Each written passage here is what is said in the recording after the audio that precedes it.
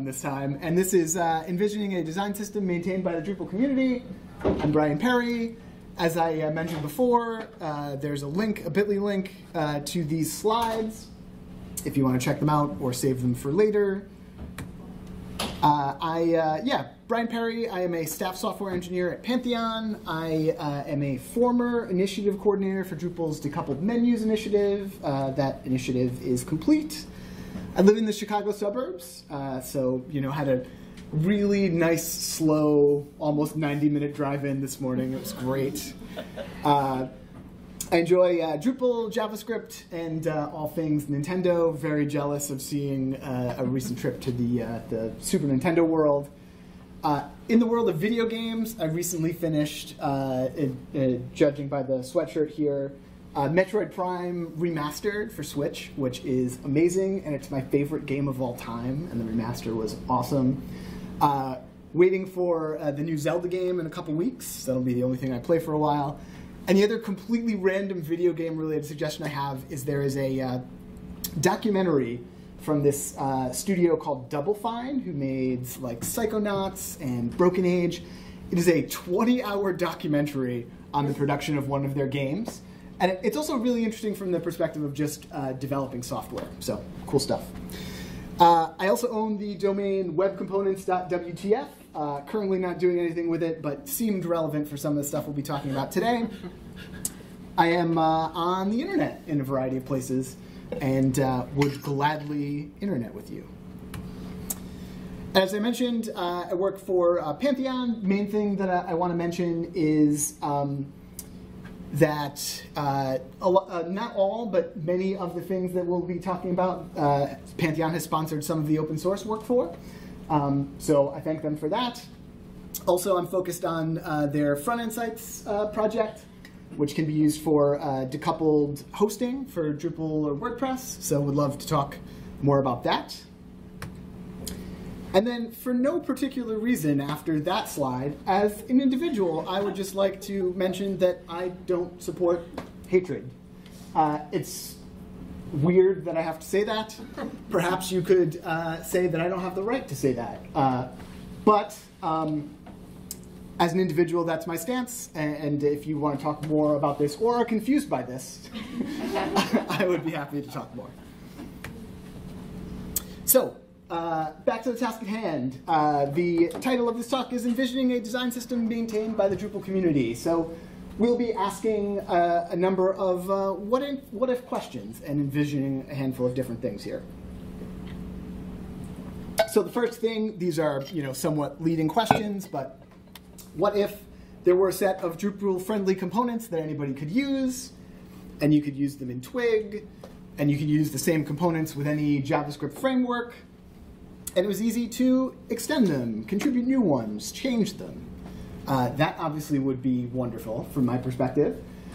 And what if web components made this possible? So here, when we're talking about web components, we're not necessarily talking about the JavaScript frameworks like React or Vue. When you explain web components kind of at this level, you've probably already lost, but here we're talking about web components as a set of web platform APIs. Three main pieces: custom elements, the shadow DOM, and HTML templates. And we'll touch on all of those things along the way here. And since these are core web platform APIs, they're not tied to a particular framework. So let's just jump in and look at an example of a web component. So this is a card component from a project called Generic Drupal Web Components that we'll be seeing some examples of today. But on the right-hand side, you can see it's just a card. It has an image, headline, body text, a link. Very common component. In this JavaScript file here, we're importing a JavaScript file, and then also a style sheet. And then if we just look at the markup, so this is a code sandbox, just an HTML document in this case. So in the markup, you'll see now we have this GDWC-card element that we can just use in our markup. And we're also passing in a few different properties, like the image source, headline, body text, and etc. And if we change those things, the component re-renders.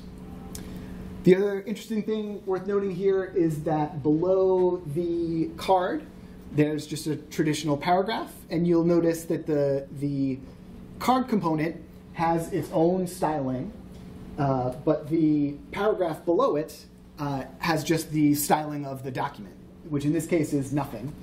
So it's just default browser styling.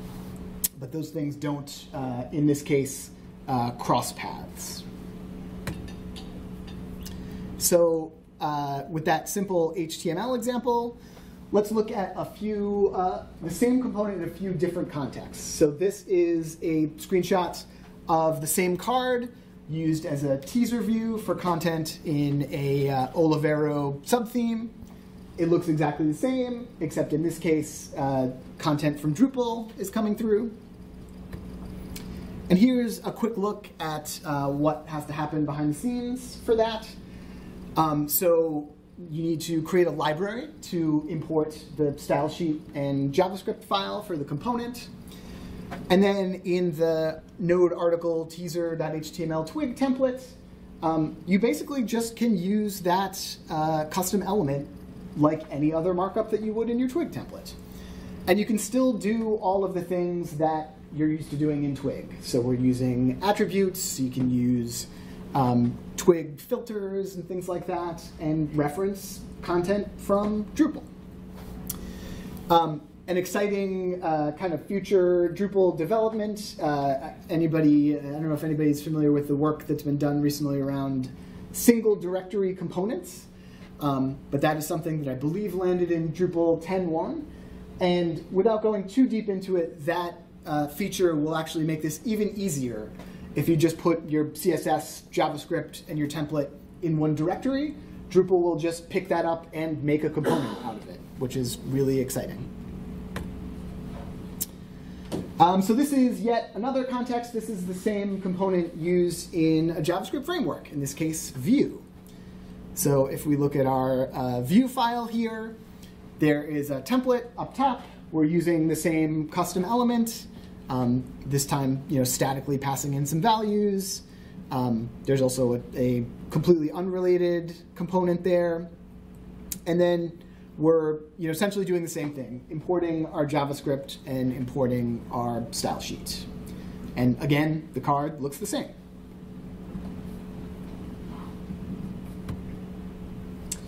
So, seeing that one web component used in a few different contexts, I definitely think there are some pros to using web components like this. So one, as I've already touched on, is that they're core web APIs. The different frameworks all have their slightly different APIs, slightly different takes on things. Some of their APIs change over time. Like, for example, a couple of years ago at this point, React introduced hooks, which kind of changed how everybody approached building components in React. But this is just something that's part of the browser and the web platform now. There is wide browser support for this. That wasn't always the case. But now in all evergreen browsers, especially now that IE 11 is dead and we can all dance on its grave, it's supported, in all evergreen browsers. And then there's also the concept of the shadow DOM, which we'll dig into via a few examples. But that really does allow you to create a component that is truly encapsulated like we saw. We saw that same card, and without really doing much of anything, it looked the same in all the different contexts we used it. Part of that is the shadow DOM, which is its own kind of allowing components to have its own isolated DOM outside of the global DOM in the document. And all that really does give you a component that you can write once and use everywhere, even across JavaScript frameworks, which is awesome. It's just a new HTML thing you can use. However, not without some potential cons.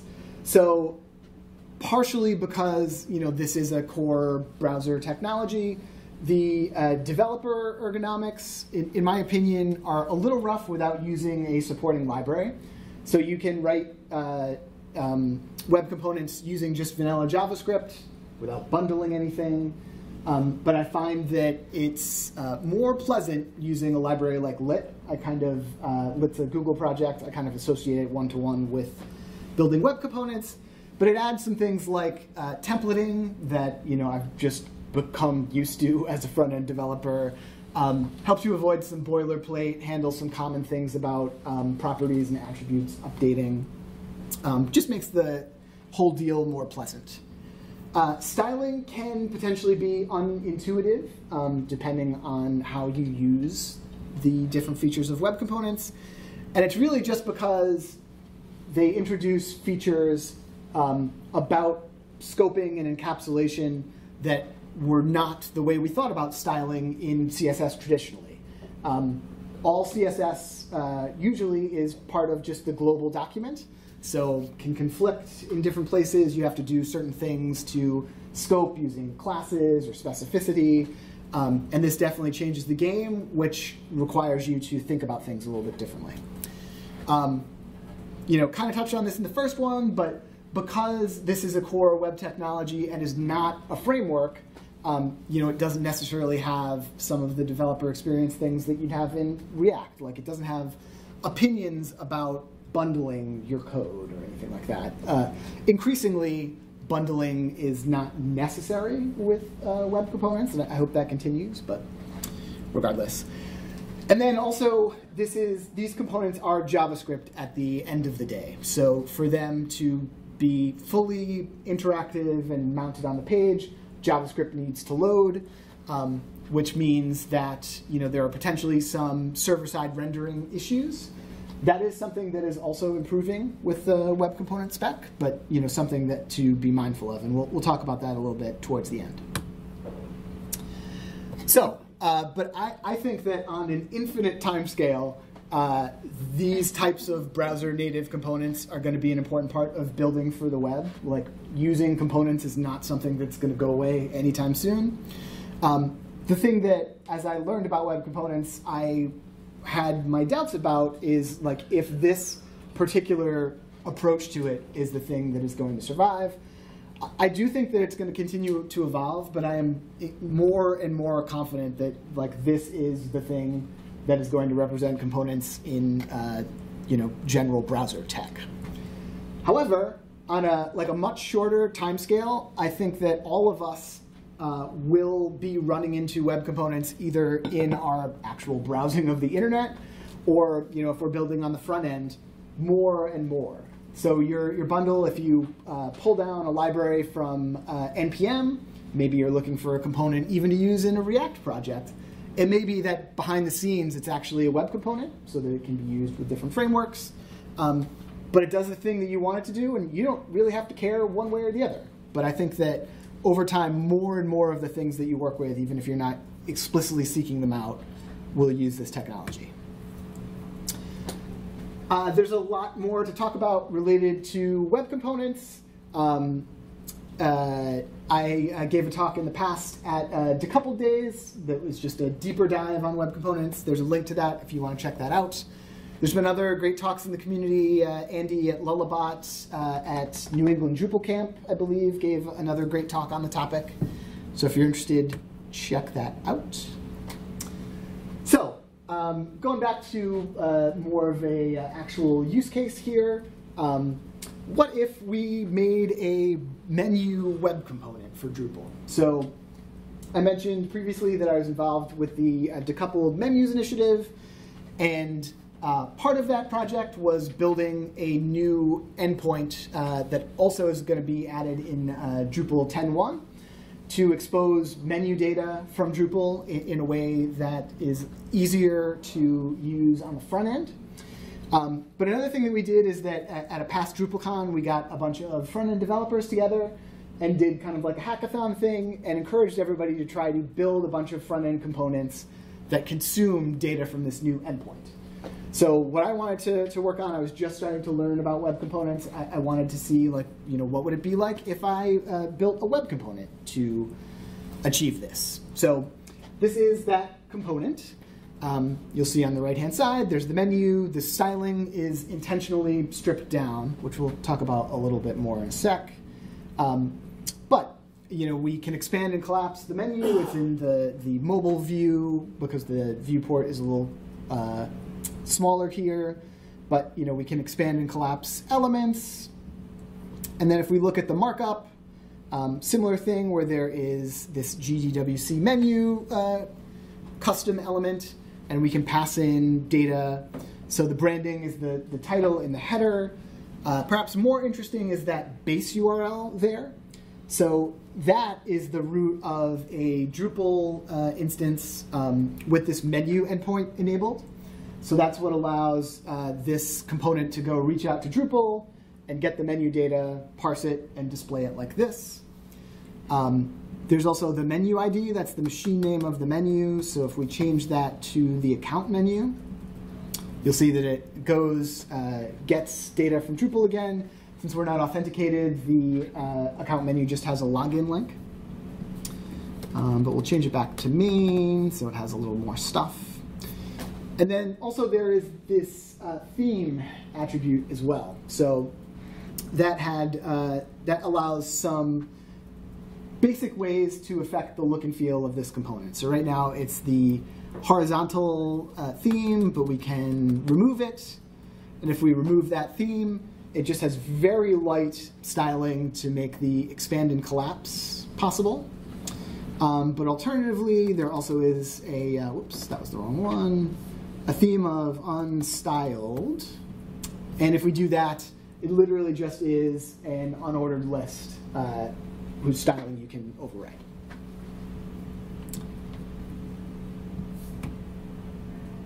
So as kind of a first step, dipping toes into the water there, that seemed like a really interesting use of web components, something that could be useful for Drupal projects.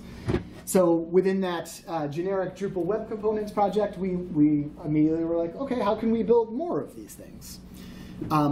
But found pretty quickly that some of the things that we did in that initial proof of concept-y component proved kind of hard to scale.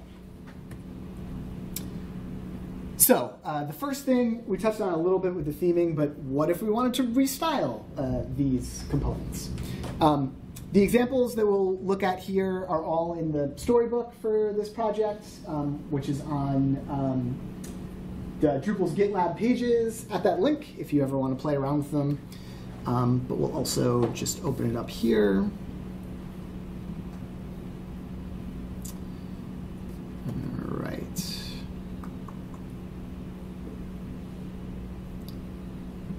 Okay, yeah, so we're looking back at the menu component again that we saw there. And here we were definitely exploring with web components and some of the things that make their styling different. Like, how could we create a component that people could adapt to the look and feel of their site? So we already talked about the different theme attributes, but there are a handful of other ways that you can affect the styling from the outside. So first off, in this component, we're using the shadow DOM, which means that the styles of this component are scoped to just that component. So there are some exceptions to this, but the basic idea is that styles don't come in and they don't go out beyond this component. So there are some ways that you can reach in and allow that outside styling to happen. This first one is the idea of a shadow part, which is a new CSS selector. So you can explicitly define a part in the markup for your component, and then do something like this part menu level selector here. So there's a menu level and a menu item, and that is what allows us to override either a full section of the menu or an individual menu item to make it ugly, pink, and dotted, like we have there. But basically, you can, using that selector, if you expose that, style it however you want from outside of the component. There also is the concept of slots in web components. So that is basically a place where you can put markup. All web components have a default slot, but also you can create named slots as well that might have a specific purpose or a specific landing point in your markup. So there is a slot for the branding here, which essentially allows you to override the entire markup of the header, pass in whatever markup you want. That markup is markup from the traditional DOM or light DOM, so it means that you can also override the styling of that from outside of the component. So that's another way into it. And without getting too deep into this, web components are JavaScript classes. So assuming that the code allows this, it's not like a private class or something, you can also extend the class and override it however you want. You could change the render method to completely change the markup, override the styling completely. So that's a pretty big hammer, but you also have a lot of control there as well. And a couple last things. So another option is using CSS variables or CSS custom properties. So I mentioned that in general the rule is things don't come in and things don't come out. The big exception to that are inherited properties in your CSS. So those do go through the shadow DOM. They do cascade down from the rest of your document. So for example, things like colors or font styles will do that. But another thing that is inherited are CSS variables. So you can also define particular CSS variables in your component that are honored. So like we have one to set the font family here. And that allows you to set that value either at the component itself or higher up in the document and have that cascade down. So you could share variables across these components and the rest of your document to do things like use the same set of colors or spacing or something like that. And then the other last thing, which we didn't do a ton of this, but you can also just use classes in your markup as well. So you can define a class and then use the existence of that class in your styles to affect how things look. So obviously that is a lot. It's many, many options if you're using this new kind of scoped styling. And for a lot of them, it does seem to put a lot of responsibility on the person who's consuming and using the component. And all of them require introducing some particular styling hook or API. So we talked about a lot of them: custom properties, classes, shadow parts and slots. But the thing that we gravitated towards, and I'm seeing a lot of similar web component libraries also do, is using CSS custom properties. So they are inherited and do cascade into the shadow DOM. But the biggest thing from my perspective is that it really does provide a level playing field for the entire DOM. So like I said, you could set it a variable for a particular component and just make it blue or whatever. But you could instead set those at the root of the document, and it would be used by anything on that document, including your web components that recognize it. But still, you do have to kind of create a system for this and build those things in to allow that level of control. And then one other thing that we ran into while trying to develop a system like this for these components is this project Open Props. And definitely some personal opinion here, but I think of Open Props as kind of Tailwind, just the good parts. The reason for that is I definitely understand. So Tailwind is a CSS library that uses atomic classes. So you use a lot of classes in your markup to define how things look and feel and not write things in a CSS file. I understand how that is really useful to developers and how that might help with productivity. For me, because I learned how to style things through CSS, it's just not the way my brain works. So it actually slows me down at the moment. So that's why I'm not a huge fan of that particular approach, but the thing that I do think is a really amazing part of Tailwind is its set of design tokens, like its spacing scales and its color variables, and providing a really well-defined system for those things is really amazing. So Open Props actually is just focused on that piece of the puzzle. A set of CSS variables that you can use anywhere in your application, in your styling. And it has things like sets of colors, gradients, spacing scales, animations, media queries, all kinds of wonderful stuff that you can just use to, rather than having to invent a system like this, you can follow. So yeah, I already talked about a lot of this, but it also does have essentially like a default set of styles, like a reset style sheet, and it can be scoped to either the main DOM or the shadow DOM for web components, which actually was a feature that they added by our request, which was awesome. And then, thinking of a component library like the project that we've been dipping in and out of here, by adopting this, it allows us to have a consistent way to make those theme controls available to a variety of different components. So if we look back at the card component here, we can see like what that actually means. So here's our card, similar to what we saw before. That's what it looks like. It looks like by default. But in Storybook, we have essentially like all of the variables that this library now recognizes as controls here. So we can actually pretty quickly really change how this thing looks. So we can change the font family. We can change the heading text here.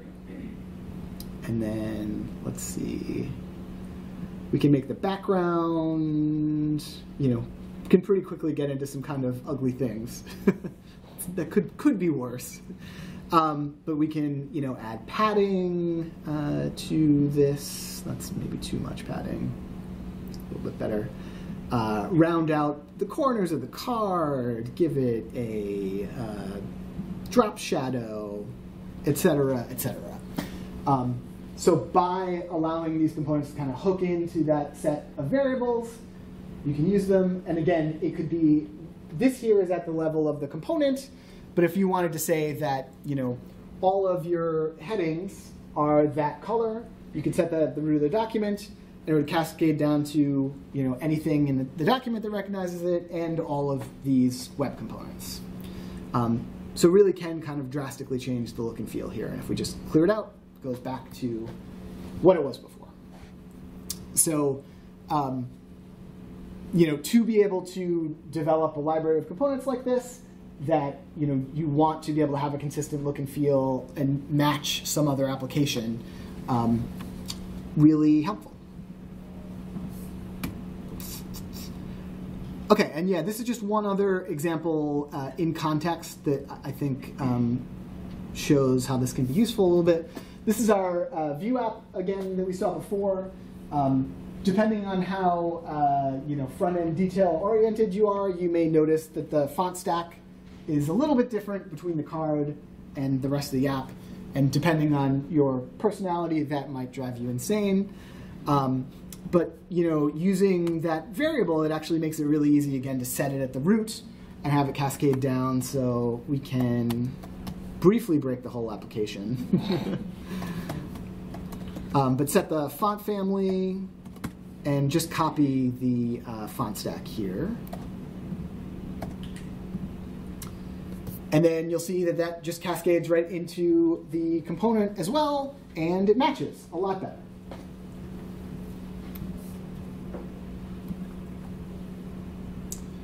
So back to some more what ifs. So thinking again about components that can also work well with Drupal, either in a Twig template or outside of a Twig template in a decoupled application. What if the components in this library could work with any data, but optionally knew a few things about Drupal?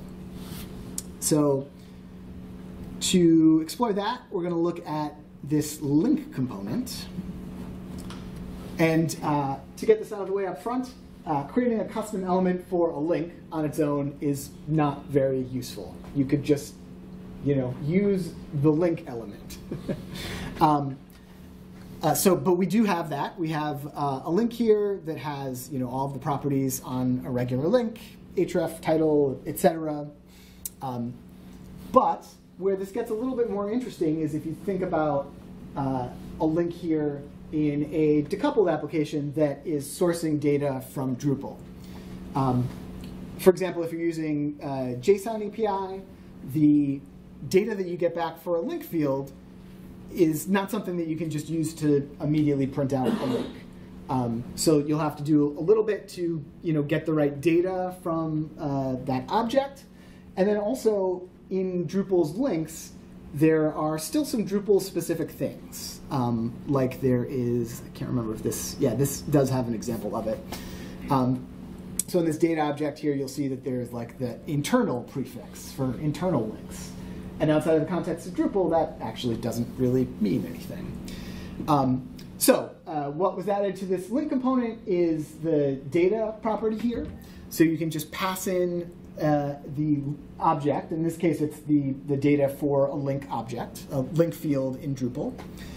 And rather than having to specify those properties individually, it's going to look at that data object and use it to render a link. So that's a case where having a link element that knows a little bit about Drupal can save you some of that processing and extra work there. So looking just a little bit more closely at how that actually works in this component. So in the render method for the component here, we just check to see if that data attribute exists. And if it does, we run this process data function. And then when we render the markup, it is just a link element, but we just use the values that are set within the component. So this is the actual process data function. And it doesn't do a whole lot, but just does a little bit of processing. So if there is a URI, it strips out the Drupal-specific things, so it can give you a link that would actually make sense outside of Drupal. And then for something like the title, if that is in the link object, it just sets that property in the web component. Again, so you don't necessarily have to. And so getting into the data there, that also kind of gets a little bit into just more thinking about a decoupled application of some kind, but managing data from Drupal across a series of components. So yeah, what if we wanted to manage our application state across multiple components? So we're looking back here at the menu component that we saw before. And one of the interesting things that does is you can pass in that base URL, and it uses that to actually go talk to Drupal, get the data that it needs, and render out the menu hierarchy, which is nice. This is a little bit of the detail of what is actually happening behind the scenes. So when the custom element mounts, it runs this fetch data method and takes in the base URL and also the menu ID, the machine name, and it uses that to construct the endpoint that it should talk to.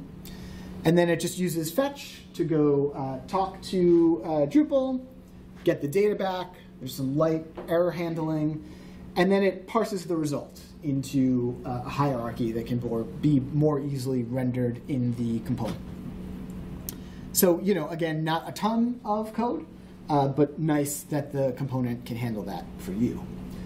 But, if you start to think outside of just that one component, it doesn't really scale. So if we think about our card from before, for a card, if you have one card, that could be one fetch call.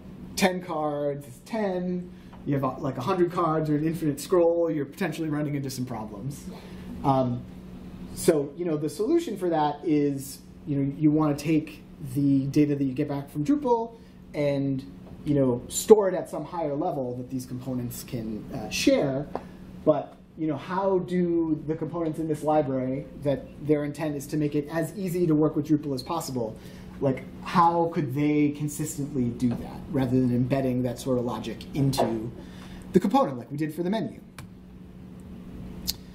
So, at the time that we were trying to solve that problem, there really weren't a lot of solutions for libraries to talk to Drupal's APIs or anything with opinions on managing application state like this. Since then, there have been some other similar solutions that have been developed in parallel with this library, but we built something called Drupal State.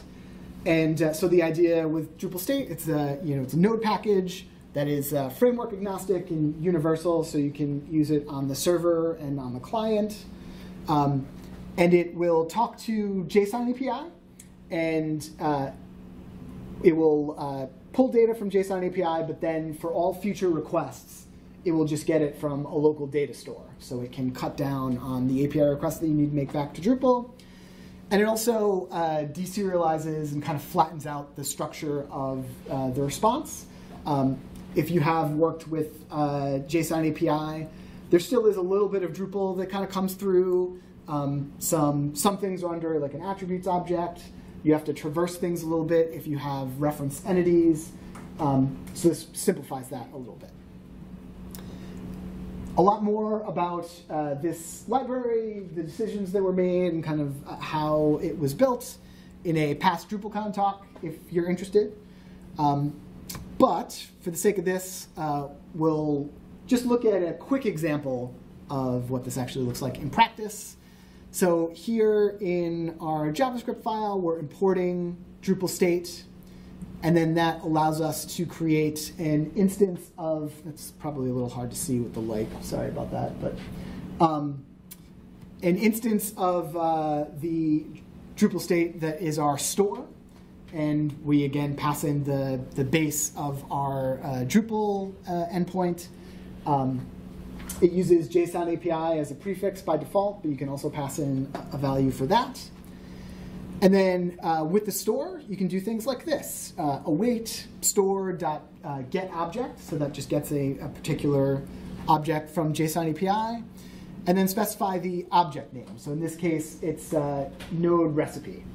So what that'll do is it'll make a request out to JSON API and get all of the recipe data back, and also store that in our local data store. So if later on we needed to get one particular recipe based on its ID, we can do the same get object call here, provide an ID. But what the library does is it checks a local state first. It says, oh, I already have a recipe with that ID, a recipe object with that ID, and I'll just return that rather than talking to Drupal, saving you some API requests. And again, you can see the response on the right-hand side, which is definitely a little bit more flat, especially if you're familiar with what you get out of JSON API.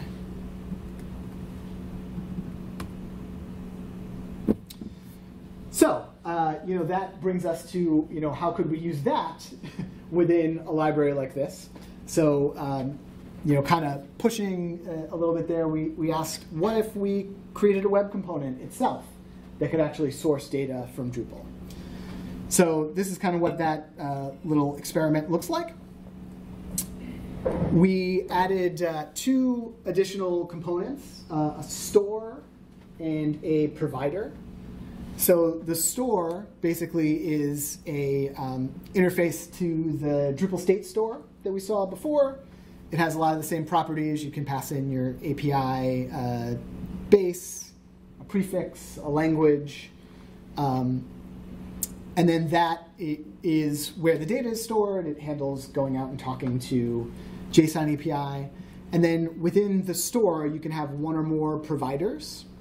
And those essentially are an interface to like that get object call that we saw. So it lets you go get specific pieces of data from JSON API. So We have object name, in this case, an ID for a particular recipe.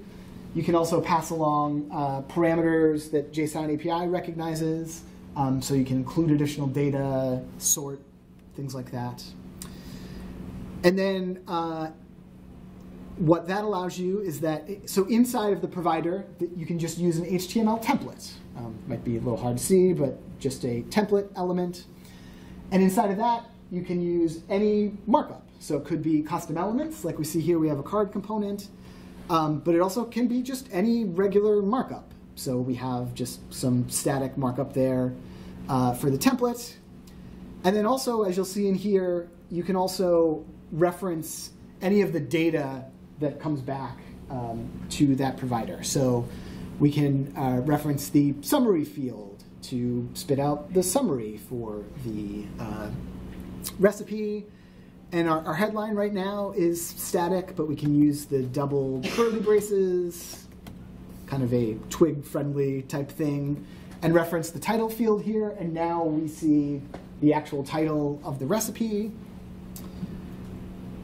And a few other things that this can do. I'll actually remove this static markup for now. But so if it gets a single result back, it'll spit out the template. If we remove the ID here to get all recipes, if multiple results come back, it iterates over that template for every result. So you'll see here are all of our recipes. And then because this template is an HTML template, we can do anything we can do with HTML, including adding a style element here. So we add a few lines of code to style this as a grid using CSS grid.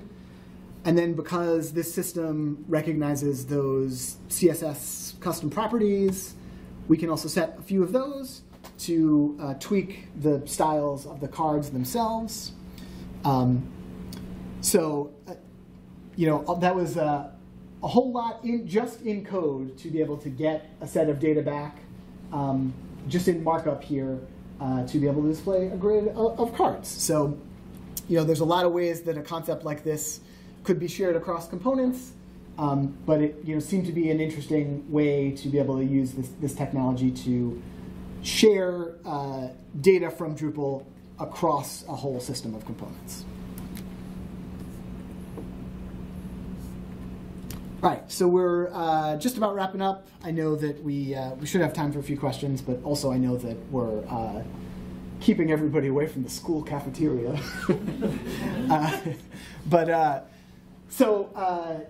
Given this work, these experiments, kind of what's next for a project like this? Speaking completely honestly, I think that at this point, I need to revisit if a project like this in its current state really makes sense. We definitely have had outside contributions, but maybe not enough to really sustain a library like this. And I also have limited time, so wondering from that perspective. But also, given some of the things that we learned here and some of the things that are going on in Drupal right now, I'm wondering if maybe the better focus are things more broadly for Drupal that can make it easier to work with web components, or easier to work with these types of decoupled projects in general. So some of those things are, I've talked about this on and off before in various contexts, and obviously worked on that library Drupal state, but I've always had the dream of trying to get a variety of different people together to create like an actual official JavaScript client for Drupal. And I think hopefully I'm going to finally make a kind of last push to see if we can get some momentum around that. So if you want to learn more, I'll be around and at the Contrib Day, so I'd love to talk more about that. Also in 10.1, that experimental single directory components really does change the way that you can build with components in Drupal. It doesn't solve all of the problems, but certainly does solve some of them. And I think will make it easier to use web components in Drupal, which is awesome. And then just in general, anything that we can do to make Drupal more friendly for web components, I believe would be a good thing in general. Which brings us to this last little bit related to that. I think something that could be worked on with the community that I think would have a lot of value is trying to solve issues with server-side rendering of web components in PHP. So I mentioned before that web components are JavaScript at the end of the day. So in the default use case, for it to be fully interactive, JavaScript has to load on your page. However, there have been some changes within the actual APIs for web components and also supporting tools around it for a feature called Declarative Shadow DOM. All of these web components things have wild names, but that is gaining browser adoption. I think it's already supported in Chrome and Edge, and I believe Safari recently, and I think Firefox finally has official intent to support it. But basically what Declarative Shadow DOM is it allows you to define a web component in static markup that will render on the page even if JavaScript doesn't load. So as long as you have the server-side rendered markup for component, it will still render on the page. There are definitely certain things that you would only get from a progressive enhancement standpoint if JavaScript does load, because those things are JavaScript. But you don't have the situation where, for example, if if JavaScript doesn't load or JavaScript breaks, the component just doesn't display, which is great. That would be really great for Drupal because Drupal is a thing that server-side renders. And right now, there really isn't a great way to server-side render web components in Drupal. A lot of the current solutions to take advantage of this declarative shadow DOM stuff is all written in Node. So I'm really not sure what the answer is there. But I do think if there was a way that Drupal could also have a similar solution where you can easily server-side render web components that work with or without JavaScript, it would be great for Drupal. It would allow us to take advantage of web components more broadly in Drupal, and would also just be good for the PHP community in general. Also do want to take a second to thank contributors to these projects, be it the menu web component as part of the Decoupled Menus initiative. We had somebody within the Summer of Code last year contributing, people who contributed Generic Drupal Web Components, Drupal State, and if I missed you, I'm very, very sorry, and still appreciate your contributions. And last what if question, what if the talk was over but you had questions? So yeah, do have some time for questions. Thanks everybody, I hope this was interesting.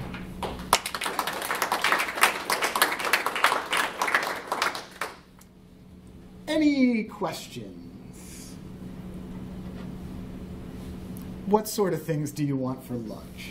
I have one question. So your definition of web component that you went over with the custom tag, custom elements, that's different than single directory components, right? And the definition of what a component is. Yes. So yeah, the question was your definition of a web component, that's different from single directory components. Yes. So the way that I defined a web component in the beginning was, browser APIs, that is a custom element, shadow DOM, and HTML templates. And then single directory components, what that is in Drupal is a new way that you can define a reusable component in Drupal. Basically, it's called the single directory component. So it's a way that if you put markup, CSS, JavaScript in one directory, Drupal can recognize that and say, oh, this is a component, and then you can, with a Twig function, render that throughout your templates. So those two things are not really directly related. However, there are ways that I think single directory components does lend itself to that web component use case. Like the absolute simplest part of it is, to be able to have that custom element that you can use, you need to load a JavaScript file. And developers who are not as familiar with Drupal, like they would have to create a library, they don't know what that is, et cetera, et cetera. Single directory components, as I understand it, allow you to just put a JavaScript file in a directory next to a template, and it works. So that streamlines the whole deal with web components. If somebody knows how to write a web component, they can do it in a JavaScript file, drop it in this directory, and then they can just use their custom element that they just created with whatever name they want, which rules, in my opinion. Any other questions?